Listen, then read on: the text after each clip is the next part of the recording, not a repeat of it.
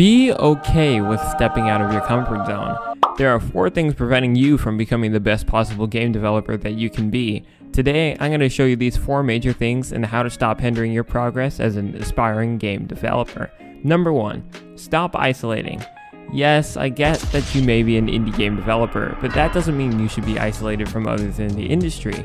Join some popular game dev discords, become a part of the community, be humble, and don't go about showboating your project all the time. Having other people to connect with helps you to become a well-rounded individual. You may even end up forming strong and beneficial friendships. Number 2, stop hiding.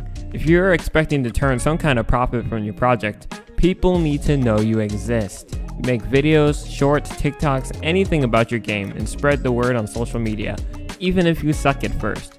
Engage with others as well who are making games on social media, and once again, be humble and be positive. Number 3, stop becoming fully dependent on AI. There's nothing wrong with using AI here and there to help look up code documentation or to gather artistic inspiration. However, never get to the point where you turn to AI as the first course of action. Not only does this prevent you from learning from your mistakes on your own, but it also cripples your ability to problem solve, which is essential for the successful game developer. Number 4, stop fearing.